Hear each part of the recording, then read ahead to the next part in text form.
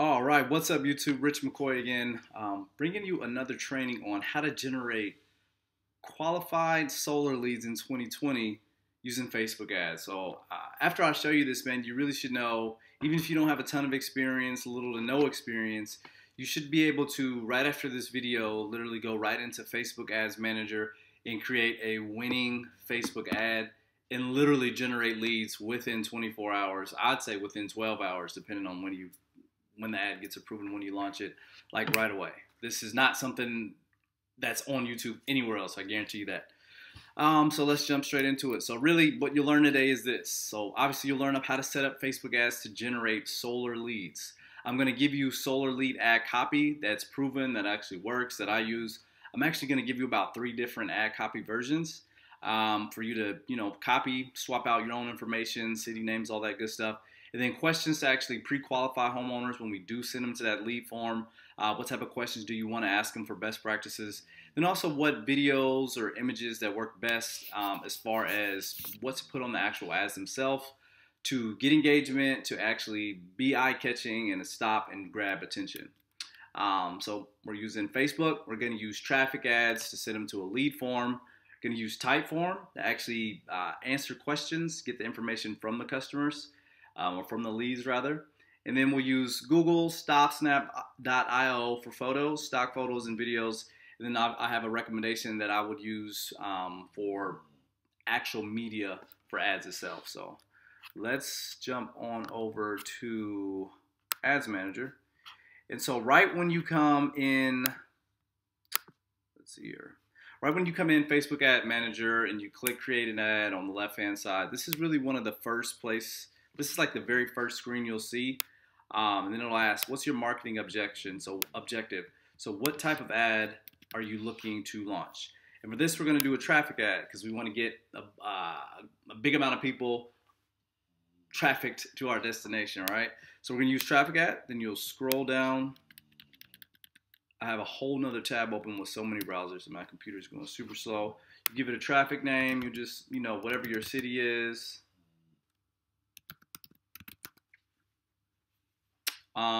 We won't cover split testing right now, but to be honest, I don't do a lot of split testing of ads. I'll do split testings of audiences myself, but whole nother video. So we'll do a traffic ad. You'll give it a name, and you'll give the ad set a name. Again, I would do city and then part of the demographic just to kind of keep up with the names. But I'm just going to leave that how it is for now, just for sake of demonstration. All right. So audience, here's the next spot that we're going to go to. And what I like to do here is go to location.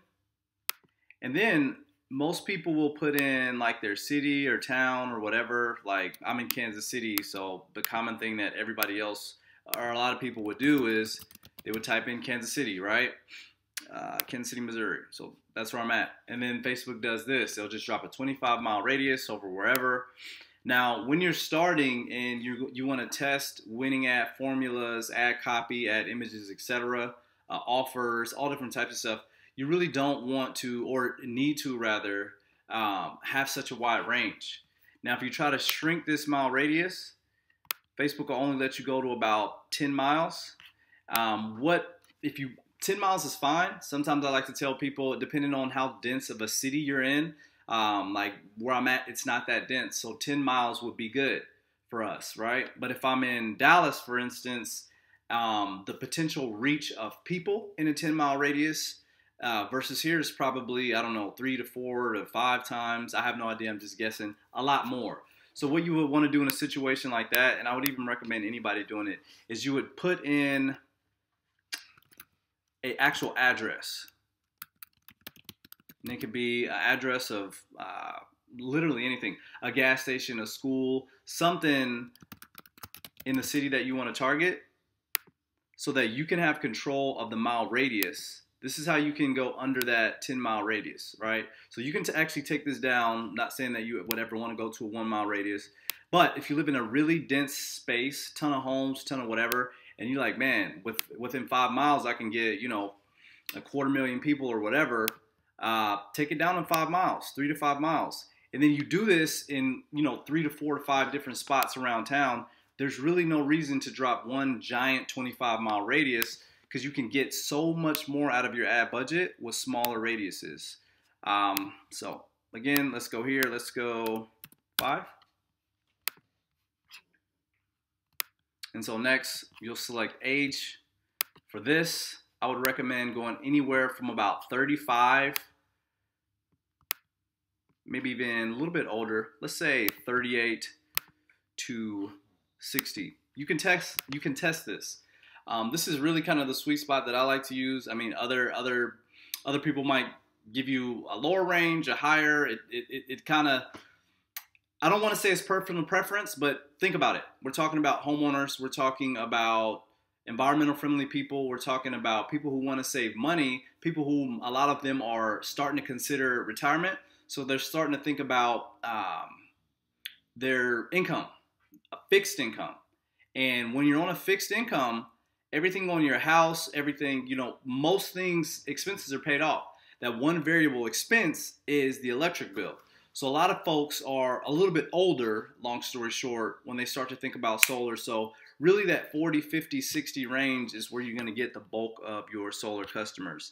Now, obviously, 60, 70-year-olds, a lot of them may not be, on Facebook typing out type form request. So that's why I'm doing 38 to 60. But again, test it out. All genders, from my experience, I get, and then you test different ad copies and ad images. Males, probably, I would say 2 out of every 10 leads or link clicks are females. But I'll do all genders. And then for targeting demographics, you'll want to do things like, and I'll start here, married, right? Because a lot of people who are married often have what else? Children.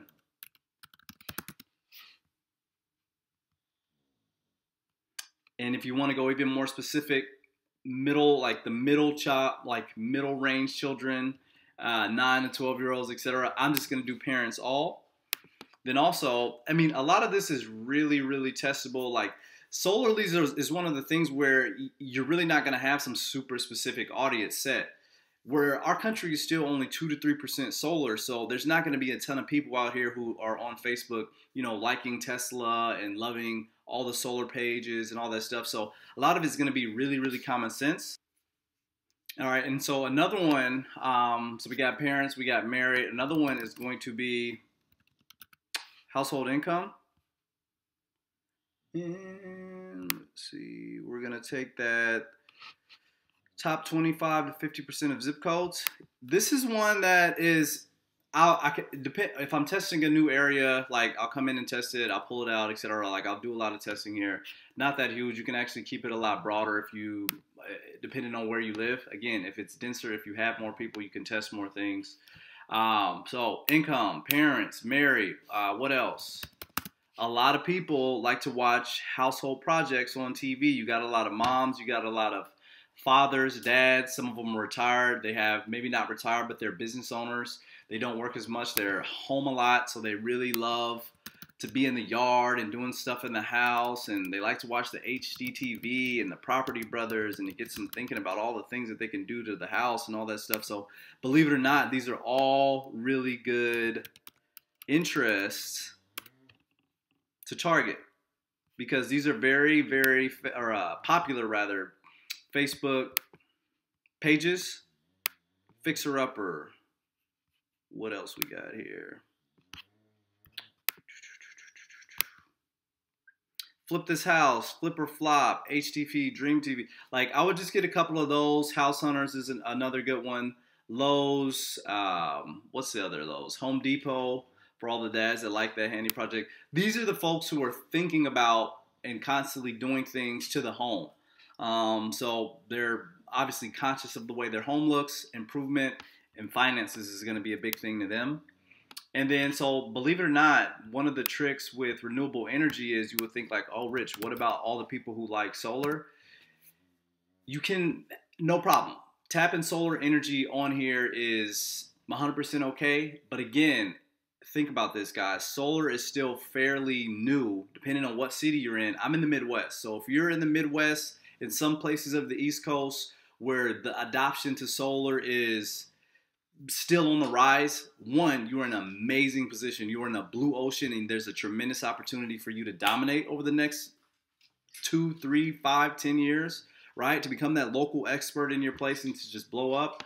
But there's a lot of people who don't know about solar energy yet. It's not on every house on their street. They could go all year without seeing a home with solar. It's not like that in Texas. It's not like that in California or Florida. So a lot of people in some of our areas, again, depending on where you are, solar's not right in their face, right? So let's keep that pretty broad. There's some other different tricks and tricks, and maybe I'll make another video on different insights to test, but really you can go a little bit deeper on that, on other like TV shows, interests, activities that they like to do, gardening, whatever, and I'll let you play around with that. Placements. Let's move on now for the sake of demonstration. So where do you want to actually place your ad? So really, there's only one place for solar leads that you want to place. So you want to uncheck all these boxes outside of Facebook. And on Facebook, the only place that you want to be is right here on the newsfeed. Anything else, while you're still figuring out what you're trying to do, is going to spin your marketing budget fast with little to no return, depending on, again, how your skill set is. So make sure you uncheck all these. And to start, only run the Facebook newsfeed. That's where all the main attention is. Anywhere else, people are on the page and they are not paying attention. All the ads that you see on the side of the screen or that come up in the middle of a story, our minds are so like just desensitized to them, we block them out. Like they hardly do anything unless it's something we really, really, really, really want. Something we've been searching for, something we have to have, right? Like solar is still fairly new. There's a lot of information. Some people don't understand it, and we have to give them that information in order for them to understand just how valuable it is and just how much value it can bring to their life. And that's not something that you can just quickly throw up in front of them in a Facebook, story ad and then expect them to click. Daily budget, I would recommend starting off with something as little as like 25 bucks a day, anywhere from 20 to 50 bucks a day. Now keep in mind, you can the easiest way, let me backtrack a little bit. Let's go 25 bucks a day and then watch it. Depending on how much you want to spend, that's about 140 bucks a week. Not a lot of money. If you do that, if you literally do at this point what I've done and what I'm going to show you, you will generate leads within 24 hours, right? So do 25 bucks a day to start and just let it run continuously and just watch it. If you're not getting link clicks, if you're not getting requests on the form that I'm going to show you to build here, pause it, go back to it, see what you've done, make sure that everything's in working order, change the image, tweak the ad copy, and then you retry it. But you want to start off a little bit small before you ramp up. So 25 bucks a day, daily ad budget. We're going to let it run continuously to start. That brings us here to the next portion. So here you'll choose an ad name. I'm going to leave that blank for the purpose of demonstration again. And we're not doing anything on Instagram. So, I mean, your Instagram account might already be connected. If not, don't worry about it. Just come down to the image. You'll add a media. Now, let's jump over to ad copy, because that's what you're going to put in the primary text, is what I'm going to show you here. So here are some proven winning ad copies that I use to generate solar leads. Okay, so here's ad copy number 1. Important. I would use emojis to start. Call out your city, call out the utility company. 2019, our utility company here is Evergy, previously known as KCPL. And here, guys, pause it, screenshot it. I'm going to show you 2 more of these. These 100% work. They're proven. Get it while you can. Plug and play. Let me know how it works. But here's one. So you're gonna call out your local utility company up top. Call out your city. Highlight it. Important. Start off with a couple emojis. So we got important. 2019. Your utility company. Smart meters expected to save $1,789 per household. The new 2019 solar program makes installing solar panels a lucrative answer to forecasted increases in, again, your utility company's electricity rates. Now homes in qualifying zip codes can switch to solar without a penny out of pocket. Yes, you read that right. So on and so forth. I'm not going to read all the ad copy. At this point, I'm just going to scroll down, give you the ad copy so that you can copy it, do what you need to do, and then let me know how it works. It's just my gift to you, right? I want to make sure that that if you're following me, you can get as much value as possible. I guarantee you that no one else is giving you their winning ad copies on YouTube or Facebook or anywhere else. But it's getting really competitive, guys. Like all the ad copy and solar ad is that you see everywhere else is basically this. So it's not a secret, right? It's not a secret. You're gonna have to tweak things up as you go, but for right now, when solar is only 2 to 3% of the country, there's still so much opportunity out there, and these ad copies definitely work. So here's another here. So screenshot, pause, do what you got to do, and then I'll move this to the third, but obviously I'm not going to read through them because they're rather long. I don't know if we can see that or not. I can't even see that from here.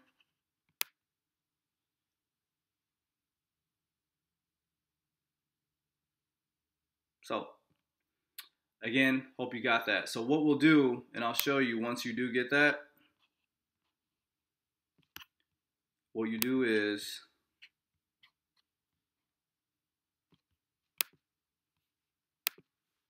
copy or type it into the primary text.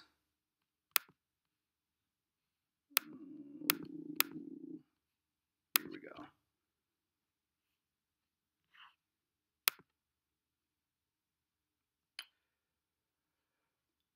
And then let's add media. So we're going to use one of my videos that I already have.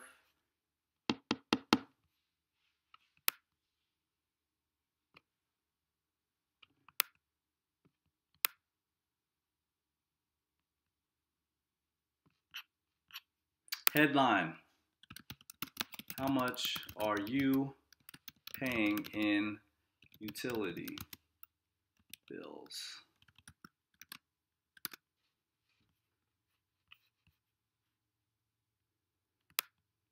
So as you can see on the right, your ad is starting to come alive a little bit. For this one, I used a video. The quick installation video obviously is king on Facebook. It's going to draw more attention. People will watch it. I can even, if I choose to, run retargeting ads for people who did watch the video and like the page. So a video gives you a little bit more opportunities than just a photo. What I would recommend on this image, like obviously you can use stock images from Google. Like people open a bill and being surprised, because the whole thing about solar, guys, is, and I tell this to my reps all the time, and once you finally understand it, it's going to really make a tremendous shift in your closing, is stop selling solar and sell a lower bill. Sell financial savings. That's what we're selling. We are all saving the planet one solar panel at a time, and I love that, and it keeps me on fire about solar all the time. But at the end of the day, no one really gives a shit about saving the planet if it's going to cost them more money. If it costs them less money and you can save them 50 plus grand over the course of the next 25 years, and they don't have to worry about, you know, college and trust funds, and like it helps a family a ton, like that's where I get a lot of my like just excitement and passion about solar. It's not so much like, oh, the inverters and the panels and this, like, no. It's like being able to financially make a difference in someone's lives, especially the people who need it. Like that's the greatest. So if you don't, stock photos are cool. If you can get, if you work for a solar company and you guys have installation videos, try to get one. Even go out to the site of an installation. Anything you can do from a phone really would work, because it already fits what's being done on Facebook. But what I would do is I would take a selfie of myself next to solar panels if I didn't have my own installation videos, because that's what's going to draw attention, right? So for the website, again, we're sending them to Typeform. Now, Typeform, if you're not familiar, you go to typeform.com. It's where you can get really aesthetically pleasing lead capture pages. So once you create an account, you log in, it'll take you somewhere like here. And you can really choose from a bunch of different templates, or you can start from scratch. And let's see, I'll just click on one. Super easy to use.